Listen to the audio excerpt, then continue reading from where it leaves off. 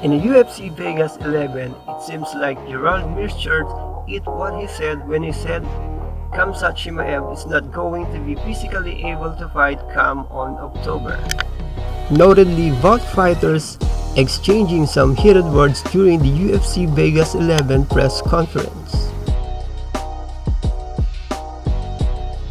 Sometimes you lose when you fight tough guys, man. Who'll give you? You'll find out, belt. I have blue belt. I'm gonna choke you out.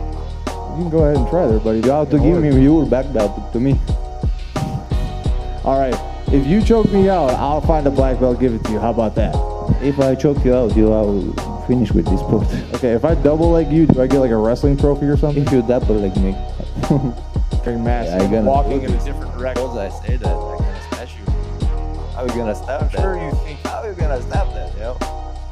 I'll probably beat you up. What's gonna happen? You look at my fight, you look at my last fight. No punches, like how many fights are these? He's fake. Dude, I can Your head a little bit bigger, but I can't understand what you're saying. Speak clearly.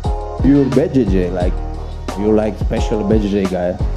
Yeah. Don't hide about most that. If submissions somebody in choke you middleweight out, like you have to go train harder. Not talk about like I'm jiu-jitsu, I'm better than him.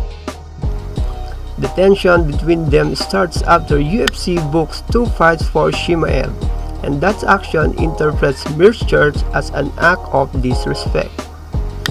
And after all the drama, Khamzat Chimaev remains victorious and looking forward to his next fight against Demian Maia.